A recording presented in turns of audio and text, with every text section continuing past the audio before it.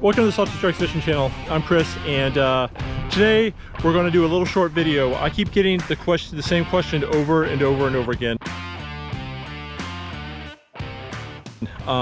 Where'd you get those croakers at? Where'd you get those spots at? Where'd you get your bait at? Where do you get those fiddler crabs at?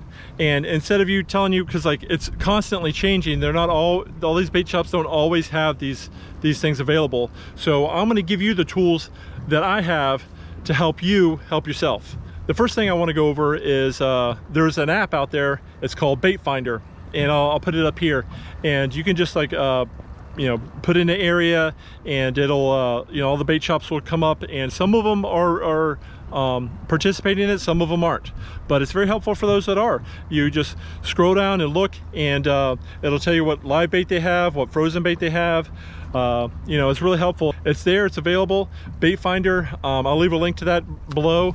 It may help you out. There's a couple other things that really helpful when it comes to finding bait and knowing what like bait's out there at the moment and stuff like that.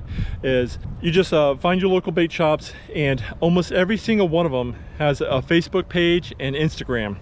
And if you follow them on Facebook and Instagram, like you'll see here, like they'll post like this bait in, or when they have that bait in, oh, we have live croakers, or we're full of shrimp, oh, we got fiddler crabs. So it'll keep you up to date when you see them. So you just follow these guys, and like you can message them on Facebook, you can message them on Instagram, say, hey, are you gonna have these this weekend? They may say, hey, no, my supplier's out, I don't got any. Or they may say, hey, yeah, we should have a shipment in, so come on down. You never know.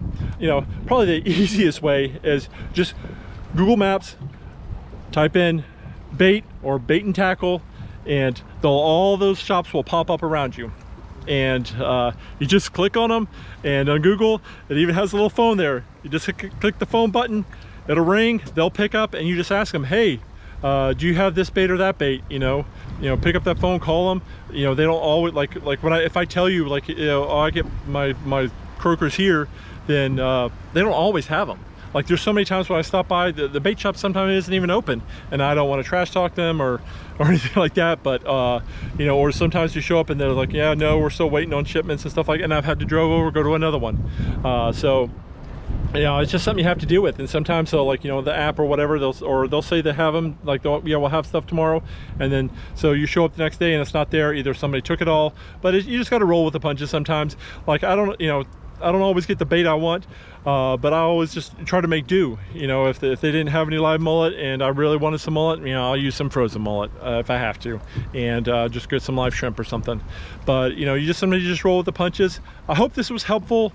Leave a comment below if you think it was, and if I sent you this link for this video, it's probably because you asked me about bait and where to find it. So also, I'm probably going to do another video on how to catch bait. People want to know, like, well, where do I look for them? What sign, so like I'll go into more detail about that. That'll have to be a whole separate video.